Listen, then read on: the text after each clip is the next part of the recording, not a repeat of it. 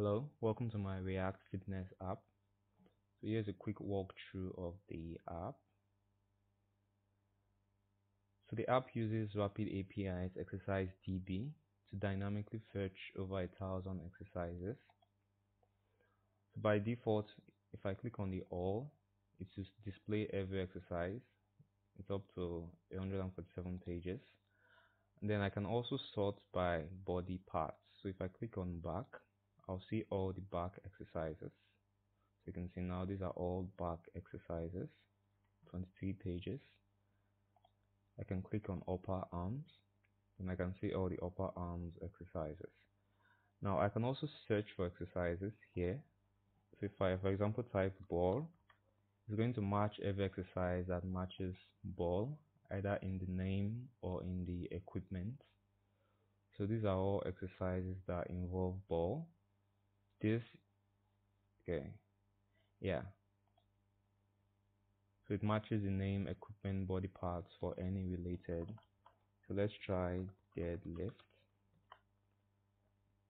As you can see, the deadlift results. It's fetching. Okay, these are the deadlift results. Okay, now I can also click on a particular exercise like this to go into more detail. Okay, so this is again just the GIF of the exercise, short introduction to the exercise. Now this is the target.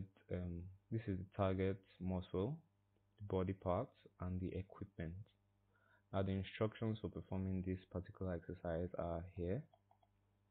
And then I also make use of YouTube search and download API to search for videos related to this particular exercise.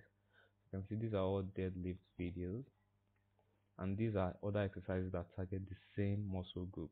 Now the muscle group here is glutes, so these are other exercises that target glutes. If I click on this, you can see it will show this instead, also a glutes. These are the instructions for this, and then videos for this particular exercise. Okay, now other exercises that use the same equipment, which in this case is band. These are other band exercises. If I click on this to take me to this other exercise, it's also going to search dynamically for YouTube videos. Now if I click on a particular video, as you would expect, it's going to open up on YouTube and start playing the video.